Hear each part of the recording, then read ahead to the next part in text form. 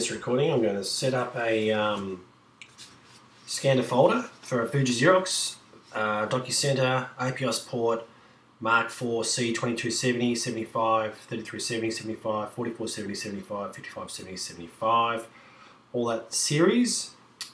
And yeah, so let's go. First thing we need to do, we need to set up an authentication to log on the device to log on to the Windows PC. So we'll go in here and set up a user. I'm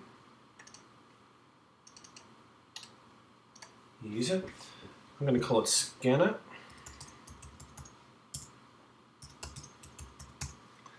Password.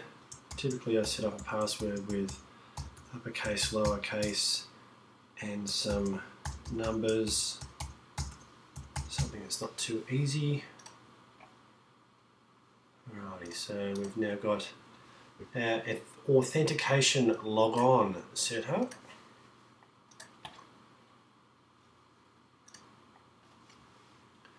So I'm going to create a folder, which is going to be a parent folder for multiple users, and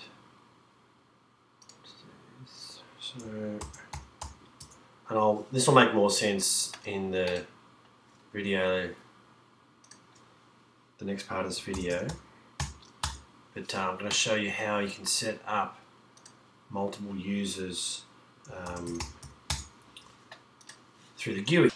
Now I need to just check, because Windows did a update. Well, I've done a few updates, but one of the updates they did change some settings.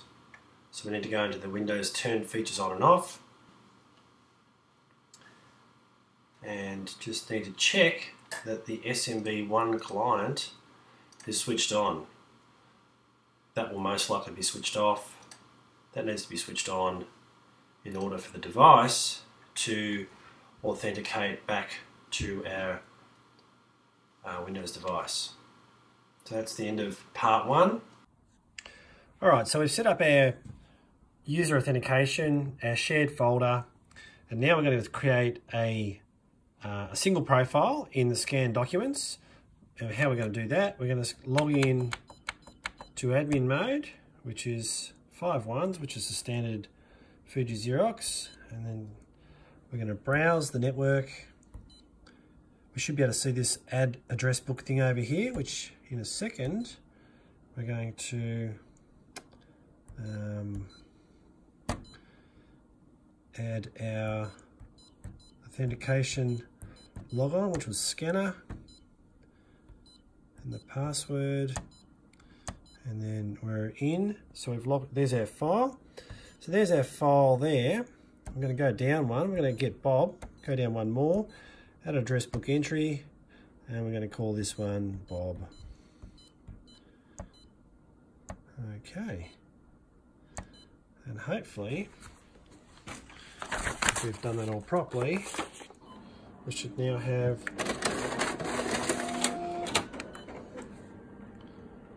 scanning at 100%. All right.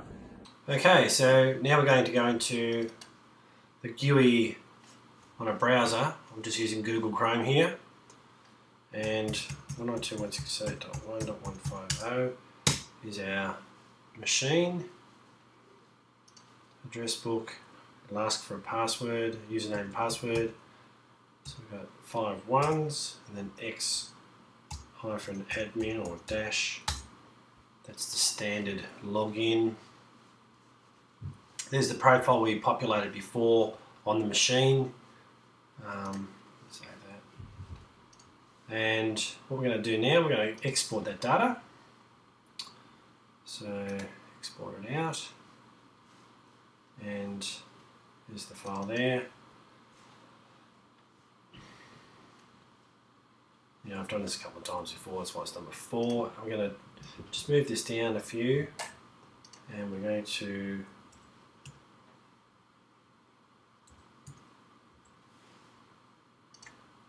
drag down these other ones, and the ones that we created previously under the parent folder, which were Jane and Mary. So I'm going to put Jane, Mary. We'll just move that up there. So now we're going to hide these columns.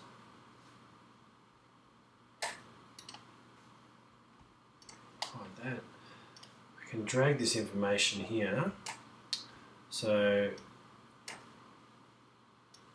what we've got is basically there's our SMB, the server machine, the folder it's going into. Sorry, the user logon. The password's now been encrypted, and there's the folder it's going into, the shared folder, and there's the final destination. So let's just grab all this information here.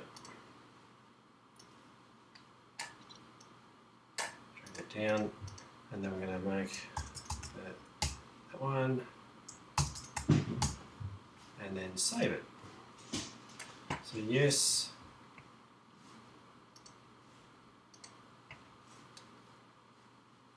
Save, yes, yes, yes.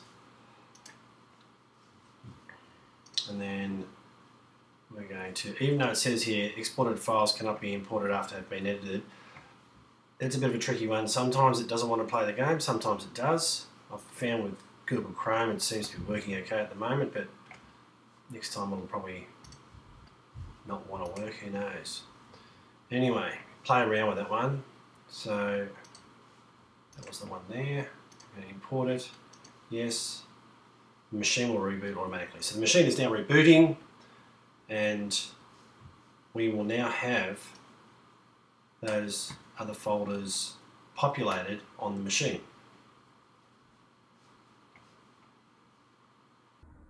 Okay, let's see how we went with the scanned folder population. But before we do that, let's just have a look at some of the scan settings we've currently got. Log into administrator mode, scan sending services, scan defaults. So we've got it set to color scan for auto detect. So what that'll do is it will read color page and a black and white page individually.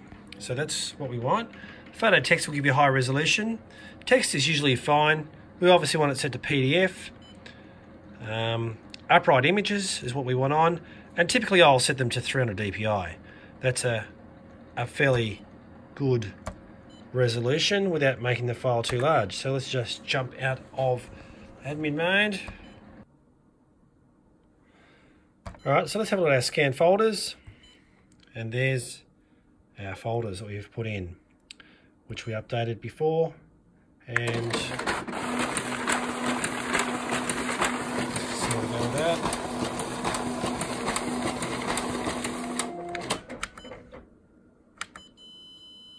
it's gone.